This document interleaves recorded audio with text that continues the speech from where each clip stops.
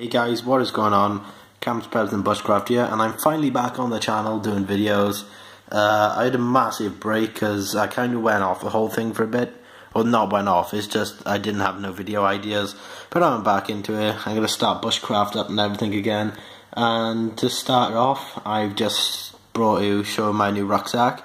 This is a Swedish Army issue LK35 rucksack. Is well known in the bushcraft community as one of the best bags and one of the prepping bags. This one I bought for £25 on eBay with, I believe, was free delivery, which was really good considering the condition of it.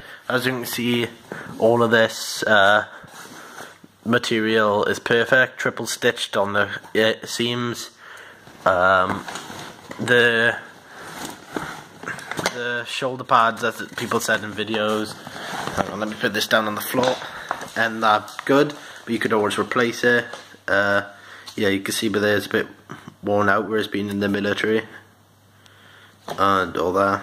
This was an actual used one, I believe. It's in really good condition considering it was used. As I said, it was £25, £25 even. The frame's in good condition, the shoulder straps, everything's just in good condition.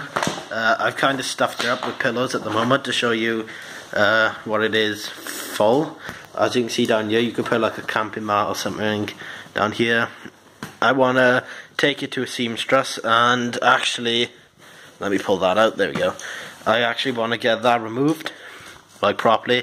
I want to put either a Union Jack or Welsh flag on there. I've already started looking at designs to put in there because I just don't like the whole see-through thing. That would really be for military use or something like that, just to tell whose bag's who.